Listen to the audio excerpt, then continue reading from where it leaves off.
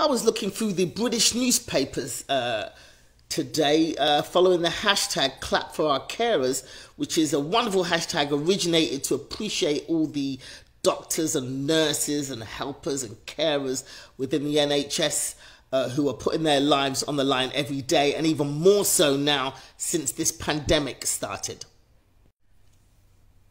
This was a page from the Mirror.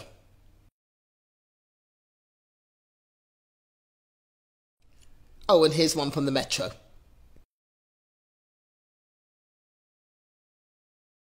And more from other newspapers around the UK.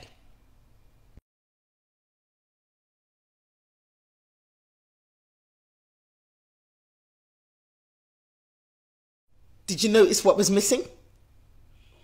Not a single black face. Not one. But we all know that that's not what the NHS looks like. Where are the African doctors?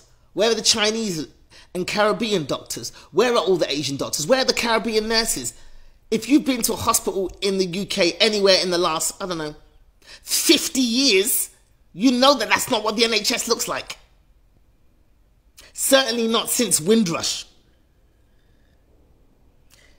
Everybody knows that in an African or Asian family, there's only 4 choices of career: doctor, lawyer, engineer, disgrace the family. So where are all the doctors and nurses of colour?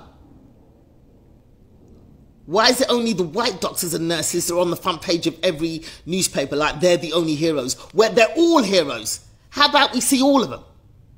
I don't know, I'm sure I'm not the only one who is sick of the contributions of all people of colour being erased from history. So I think we should start a new hashtag. As well as clap for our carers, we should also start trending the hashtag Stop the Whitewash. Now, I know some people are going to get upset. Why are you always making it about colour? It's not about colour. It's not about race. If it's not, then put everybody in the pictures.